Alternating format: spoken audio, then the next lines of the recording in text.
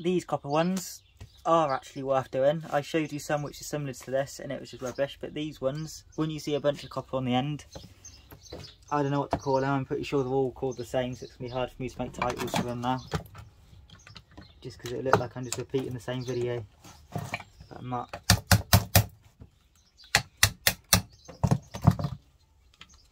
Get it off the board.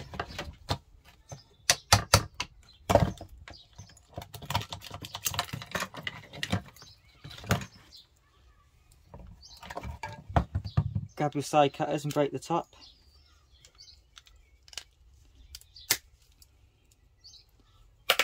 Plastic. Sometimes they're ferrite, sometimes they're plastic. This actually has a ferrite piece going around the outside in between.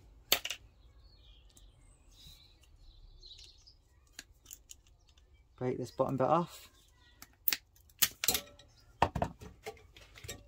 Bottom bit.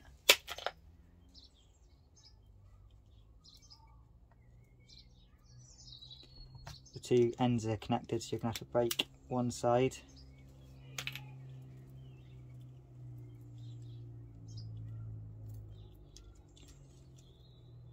Have to crush this up a little bit.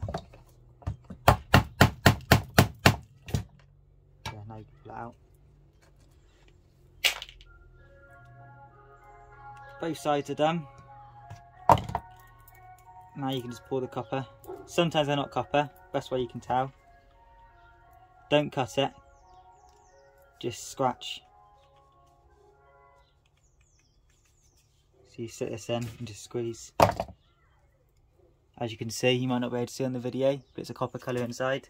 So this is actually copper. Just unravel it. Sometimes you can cut these, cut the end piece, and then you can just yank it all out at once. But there's not very much copper here. It's much quicker just to do this. It takes a couple of seconds. The larger ones might be worth cutting the ends off, but little pile there. And the same for the other side.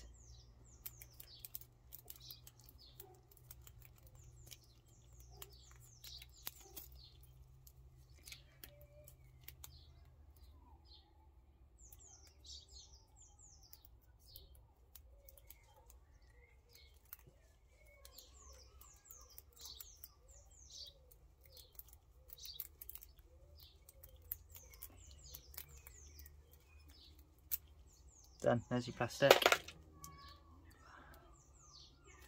And there's your copper. So that's all the copper we got.